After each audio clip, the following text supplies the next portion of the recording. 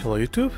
Does your laptop say plugged in but not charging when you clicked the battery indicator here? Mine's charging okay, but if it says plugged in and not charging, there's one thing you can try to fix this issue. I'll show you how to do that. Bring your cursor on the start button, do a right click, not the left click.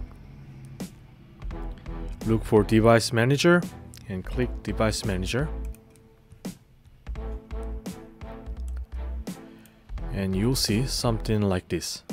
Do you see batteries? Double click batteries and you'll see something like these. Microsoft ACPI compliant control method battery. Do a right click on this and click uninstall device. Click uninstall and it'll disappear from the battery section.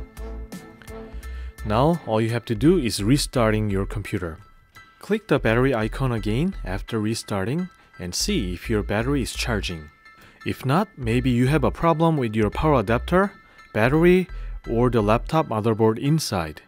Try to check the voltage of your adapter and make sure it is working. I'll link my video on how to check the adapter voltage with a multimeter. And now, how old is your battery? Maybe it is time for you to replace the battery if you haven't changed the battery for more than 5 years.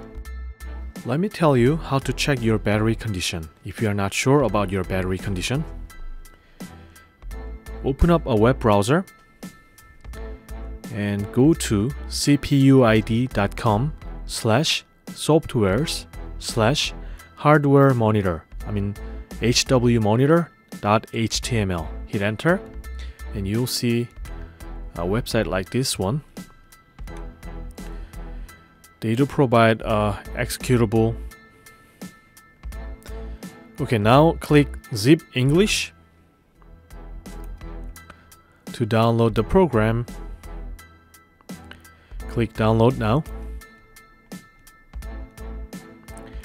Okay, once the download is complete, uncompress the zipped file.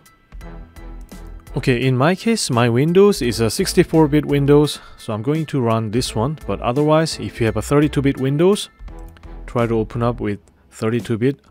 Okay, this program shows all of your computer information like voltage, power consumption, temperatures, and the CPU activities.